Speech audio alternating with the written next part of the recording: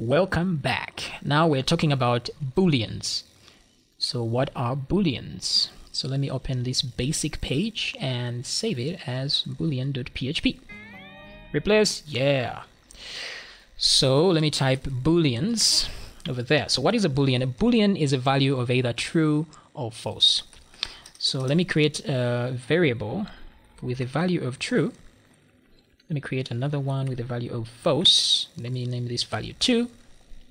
So this is not a string, it's a type, it's a Boolean, true or false. So you don't use inverted commas or anything like that to assign these because this is a type by itself. So let me try and echo this. Let me say value 1. Let me echo whatever is in value.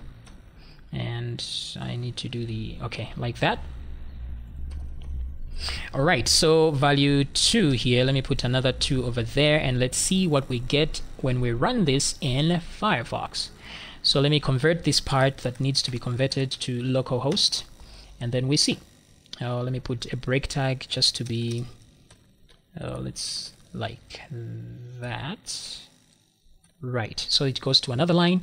So let me refresh this and you see value 1, the answer is 1, which is true. Value 2, there's nothing, which is false.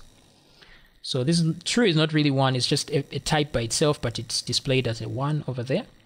Now, what is the use of Booleans? Booleans can be used to determine if a condition is true or false. For example, if I create an array, let me create an array. Array equals, I do something like this. I could create a condition that says, let me scroll down a little bit here. If, and put an open bracket. This is how we write if statement, but please don't worry about this right now. We will get to this later. I can say if is array, for example. Let me put that array I'm trying to check in there. Then let's echo something inside here. Let me echo, yes, it's an array.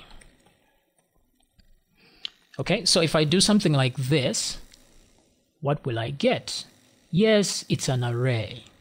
Okay, so this is how we're going to be using Booleans. They'll be specifically for conditions, and we're going to get into that in future videos.